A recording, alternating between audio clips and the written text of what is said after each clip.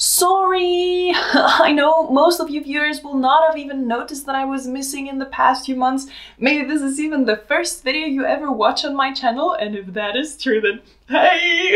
Welcome! You have no idea how much I love you being here. Let's be friends! And even if someone did notice, the possibility of them being, well, whatever, is super high. So this goes out to a few friends who missed me on here. Sorry, I had a lot going on. I moved a couple times, finished one of my theses, and I'm actually about to move again, but it's a bit less stressful now. So I have the time and motivation and drive to get on YouTube again with the topic of pubic hair.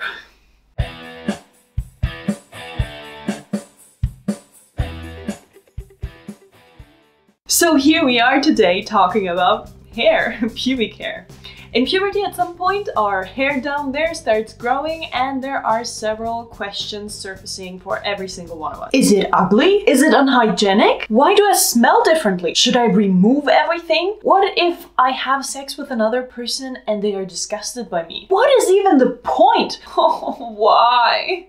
Well, when it comes to hair in general, humans are kind of odd in comparison to other animals. We have obviously lost most of the thickness and lusciousness of our body hair, except for a few spots. And then during puberty, a lot more appears that doesn't even seem to make sense. Like, for example, armpit and pubic hair. However, the fact that it is there, although everything else has basically been evolved away, is indicator enough that it still has, or at least did, evolutionary speaking, recently serve some purpose. There are actually a few that have been examined in the scientific community. So here come 5 reasons why pubic hair exists. Number 1. Reducing friction. So our genitalia and the skin on them is super sensitive. I mean, I think we would have a lot less fun if it wasn't, but no matter what we think, it is delicate, and pubic hair actually forms a protective buffer around it, reducing friction during sex, for example. Some sources even refer to pubes as dry lube because it is easier to rub hair against other hair,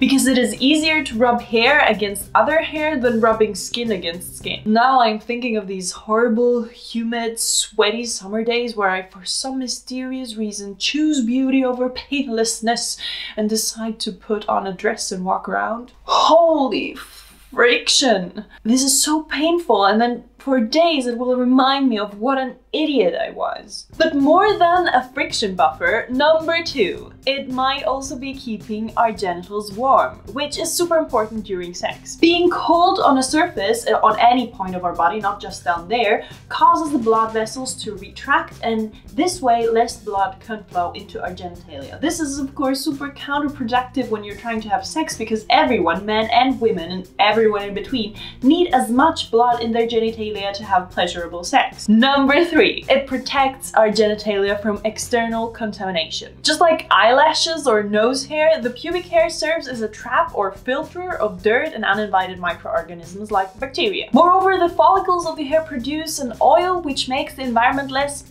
inviting for bacteria by preventing their production. Now, the fact that pubic hair appears in puberty, they were really creative with the words here, also indicates that number 4, it is a physical sign of sexual maturity, and thus people with pubic hair have, or will have in a bit, or have had for the longest times of their lives, the ability to reproduce. Now, of course, nowadays, when you want to have sex with someone, I sincerely hope you are sure that they wouldn't be too young to be sexually mature and in your age range, or at least legal, before seeing their pubes, and also that you only see them with enthusiastic consent.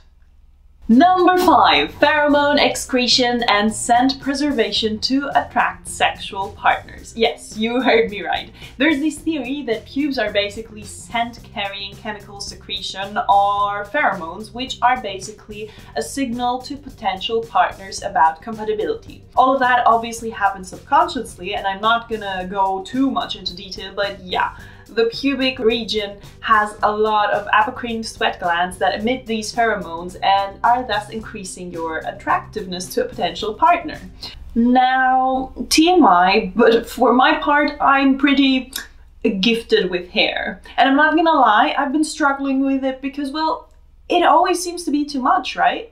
There seems to be no right way of removing it without having ingrown hair and infections afterwards, and still it peeks out of your bikini bottoms and sexy undergarments, and imagine growing up in Greece at the beach where basically all of your after school life is taking place at the beach in bikinis. Although I had laser removal on the side, and I can tell you I'm the happiest Margarita ever since I did that. But as a teenager, when everything started growing and changing, I was pretty annoyed, and at some point I felt like it was just becoming too much. Can it be too much? How much pubic hair is too much? Well, hair growth, not only pubic hair, is so different from one person to the next. Pubic hair is connected with the body's secretion of sex-related hormones like testosterone. The more testosterone you have, the more hair grows. That's, for example, one of the reasons why males have more facial hair as well, because they have a higher testosterone level. Well, beards actually also have to do with the genes that code for the follicles. That's for another video. The other thing about pubic hair and puberty is that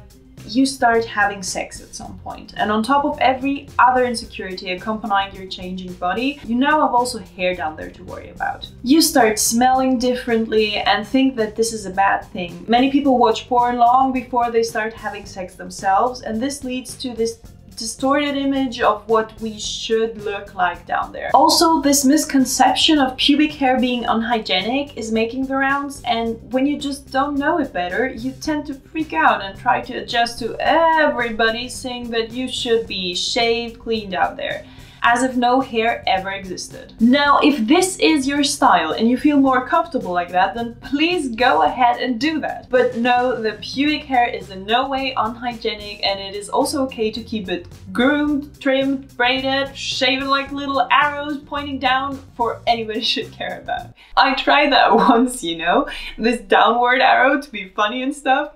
Turns out I'm shit at shaving in shapes as well. It's your personal choice, and you should do what you feel comfortable with and not let some weird fake image make you change your mind. Now you're gonna say, yeah, easier said than done, isn't it? Yes, I'm sorry. Being a teenager and having all these changes happening to your body and mind is fucking everything up. And yes, I also thought for the first few years after my sexual awakening that I could not possibly have sex with someone who might know that I grow hair down there as well. I guess you'll get through this, but rest assured that it is up to you, your preferences, your abilities, and your patience of how much grooming you're gonna do.